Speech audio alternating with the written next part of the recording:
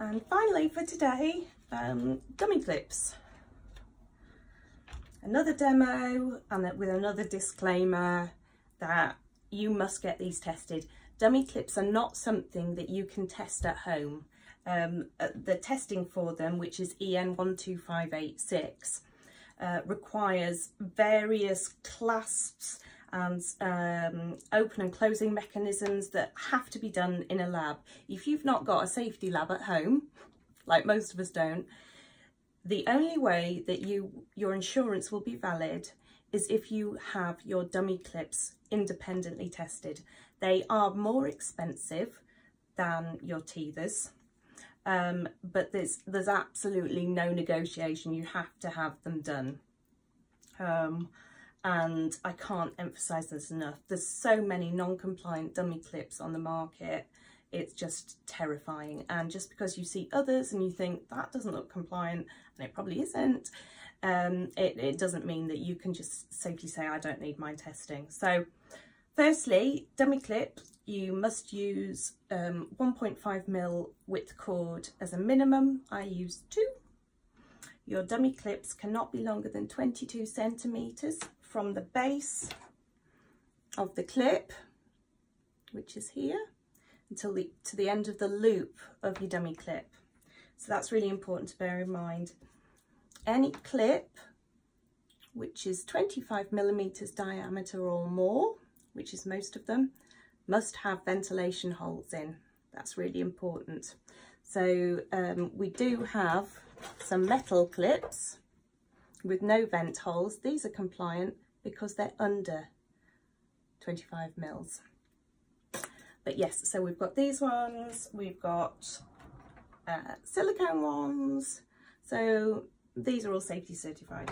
So you get your cord, which you've measured. So I'm not telling you how to make everything. So this is what I do. You get your silk cord, you get your lighter, and you just gently heat those ends up. What you're looking for is these bubbles that form on the end, and you want them to be 2 or 3 mils, these bubbles, and they need to be lovely and hot. Then you hold them together like that and make a big blob. Now it's important to say that the ends must meet rather than overlap. If they overlap, you get a compromise, and then when it's cooled down a little bit, and you'll get to know this over time, and a few burnt fingers, you can kind of roll that. Now this, I'm going to show you, will not break open if you've done it right. However, you don't want to rely on that for your safety. So now you've got your cord that's made a loop, and you push that through the base of the clip like this.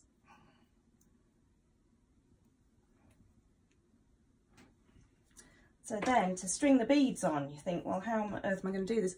You get either some ribbon or I've got just some 1mm cord here. I string that on there. I pop it on my very handy blunt end needle and make a knot, clip the knot, then get my beads. So I put the first bead on, and then what I do is I make a knot above the join. So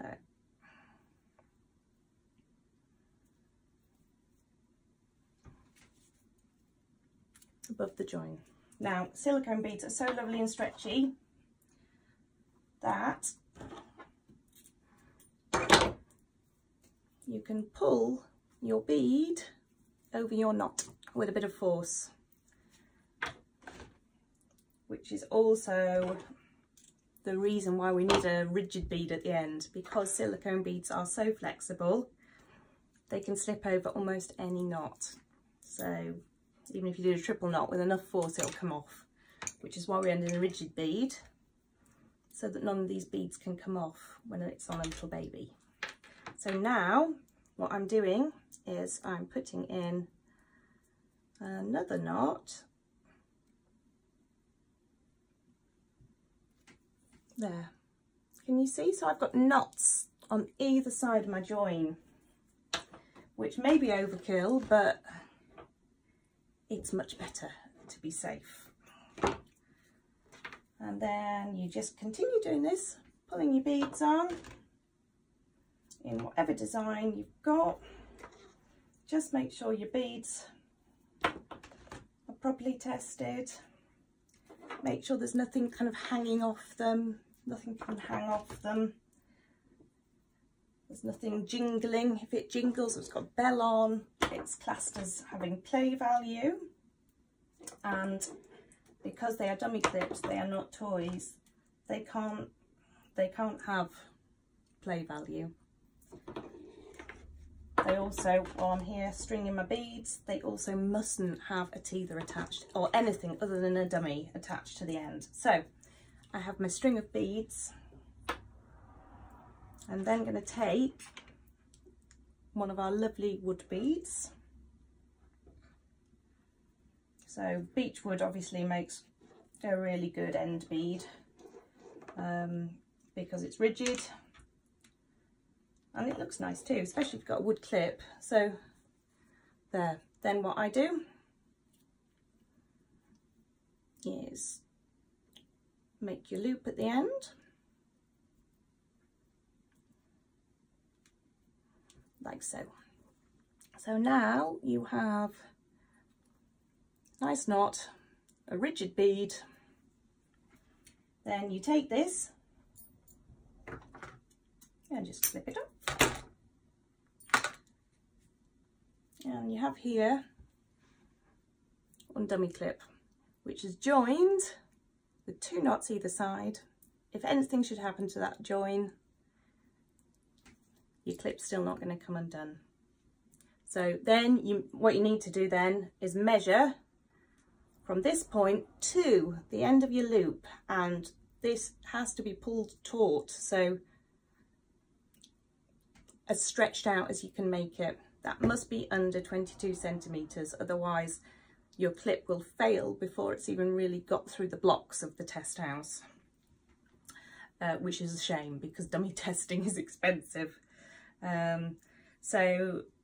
It's also worth mentioning, don't add your info clip to the end of here, as I found out the hard way, because that is still classed as lengthening the clip. So dummy clips are subject to their own set of wording, which you can find on the safety regs. And it's also important to say it mustn't have a CE mark on it. Toys must, dummy clips mustn't. So I hope that video is helpful.